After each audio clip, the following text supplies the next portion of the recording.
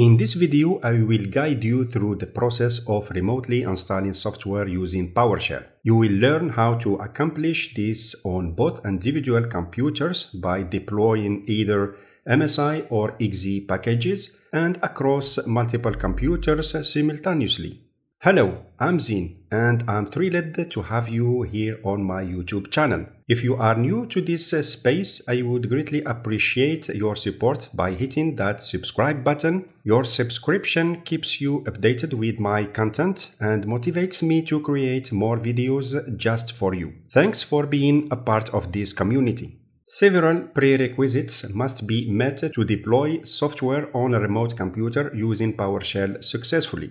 First, ensure that you have administrative rights on the remote computer. Secondly, PowerShell remoting must be enabled on the remote computer. Additionally, you should allow PowerShell remoting traffic through the firewall on the remote computer.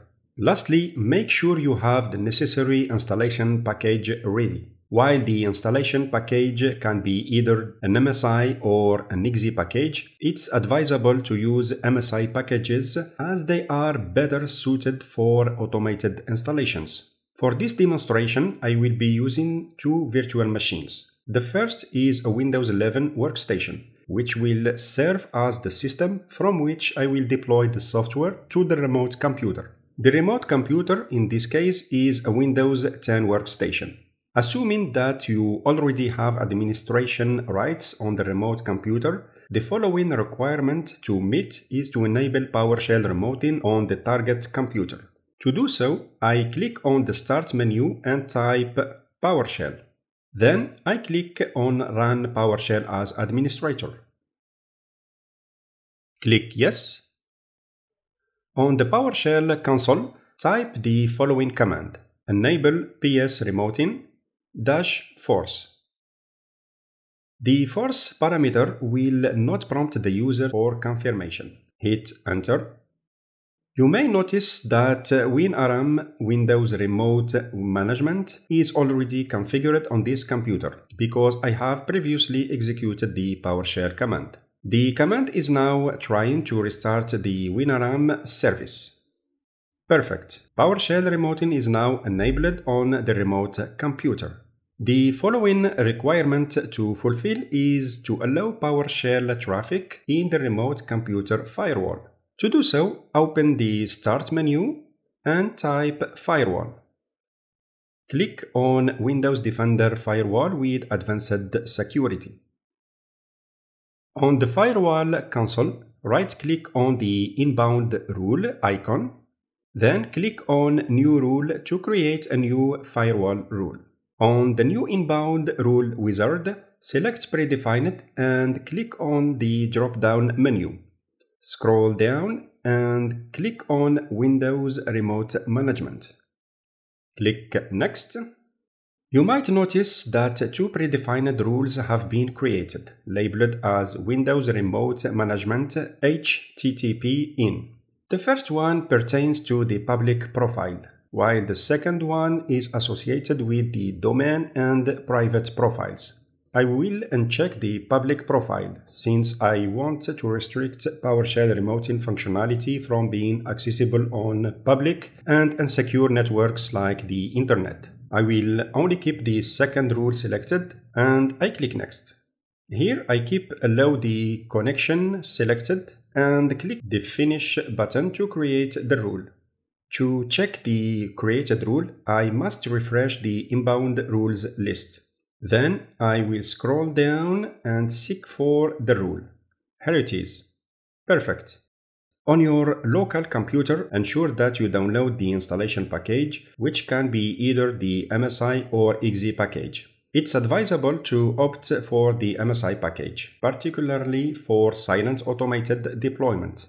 One important point is that you should download the offline installer package, not the online one. The online installer may not contain all the required files for installation and would need to download them from the internet during installation. This can be problematic in remote deployment scenarios, so offline installers are strongly recommended. In this demo, I downloaded the Firefox MSI installer package which is about 57 megabytes. Now let's examine our deployment script. Don't worry, I will put in the video description the link to my blog article where you can access all the scripts discussed in this video. In the initial lines, we declare the variables necessary for this script. We set the computer name variable to the remote computer's name, which in this case is end user PC. The destination folder variable is assigned the value of ctemp.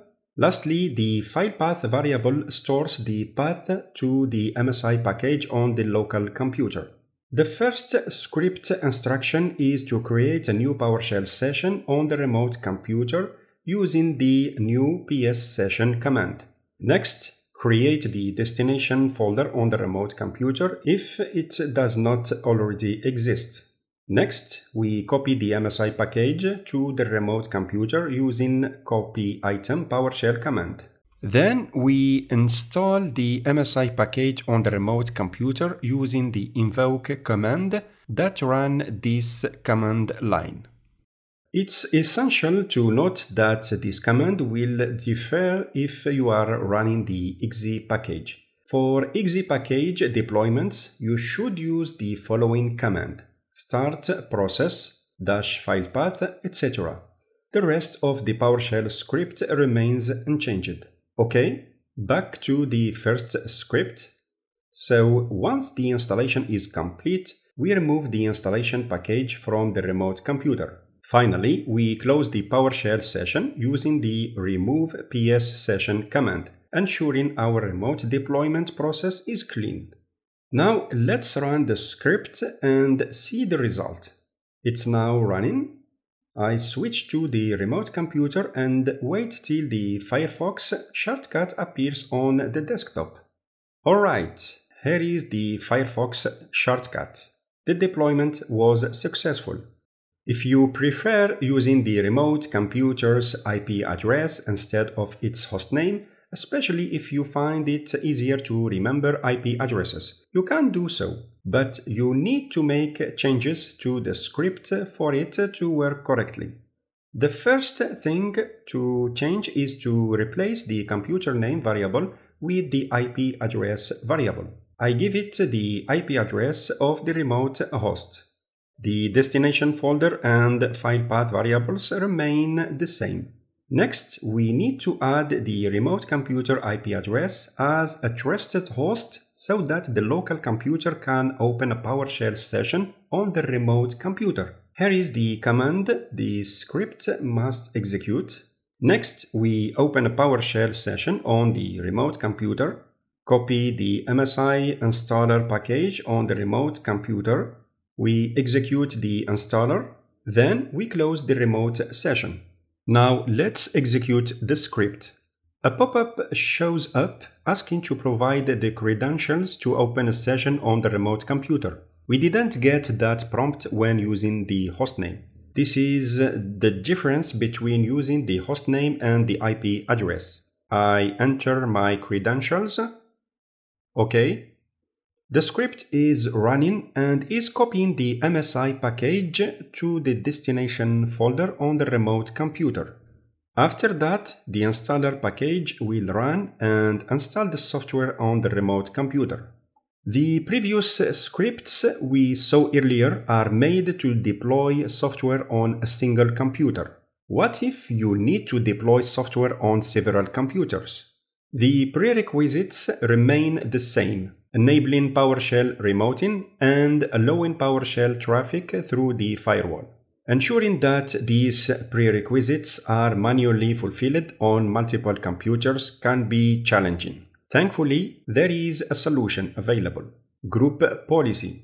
In this video, I won't delve into an in-depth explanation of how to implement these prerequisites through group policies. However, you can find a link to my blog article in the video description, which provides a comprehensive guide with all the necessary details. Now, let's examine the script. The first lines remain unchanged, except for the computer name variable, which we will now assign the list of computer names in a text file. Next, we enter a loop. For each computer name in the computer names list, we first open a PowerShell session, and we continue executing the same PowerShell commands as we did earlier when deploying software on a single computer. Let's take a look at the text file containing the computers list. Each line includes a hostname. In this example, I have only 2 hosts in the file. You can access these PowerShell scripts in my blog articles. You will find the link to the article in the video description. I hope you find this video useful. If so, please consider giving it a thumbs up and subscribing to my channel for more engaging content in the future. Your support is greatly appreciated.